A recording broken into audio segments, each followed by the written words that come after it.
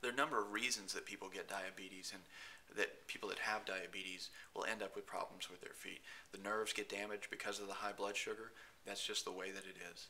The nerve damage always happens in the feet first, and it happens selectively. What that means is that people can oftentimes have nerve damage that could actually allow a diabetic sore to happen without them feeling it, but they can feel other things. So it's very deceptive. Most of the times when somebody's diagnosed with diabetes, they have some level of nerve damage, and they have to be evaluated to determine whether or not they're at risk or not.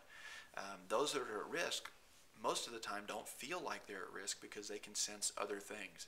They also have changes in the skin because of the diabetes that makes them more risk for having the skin crack open and cause a way for bacteria and infection to get in there. They also are more likely to get deformities in their feet that cause increased pressure in certain areas, which further increase their risk, and skin breakdown that leads to these sort of sores, that leads to the infection, that leads to the amputation, all of which is preventable.